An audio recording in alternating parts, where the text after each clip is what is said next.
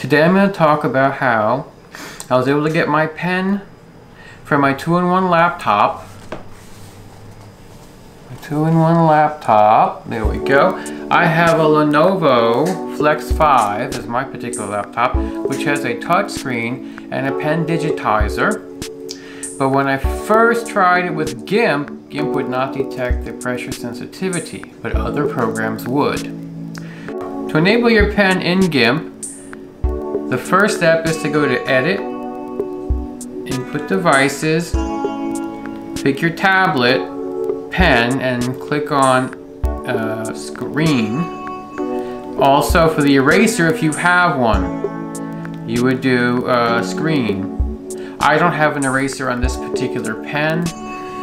And hit Save. And I'm going to start drawing with the here, and notice there's no opacity, even though I have it set to pressure opacity here in the Dynamics button.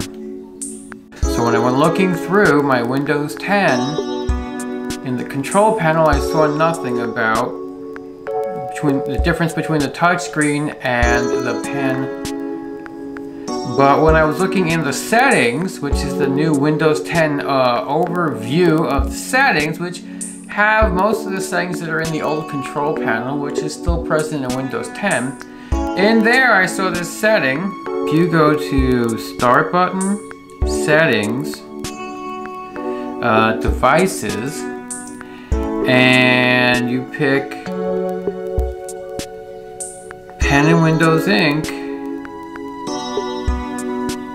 you will see there is a switch over here called Ignore Touch Input when I'm using my pen. If you turn this to on, if you go back to GIMP, you can now,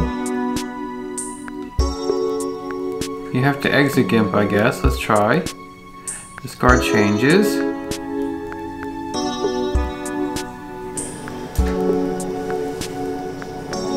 And now when you go back into GIMP, you will get pressure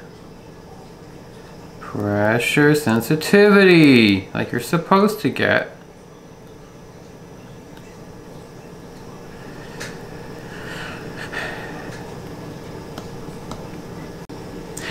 Oh, and please subscribe to my channel.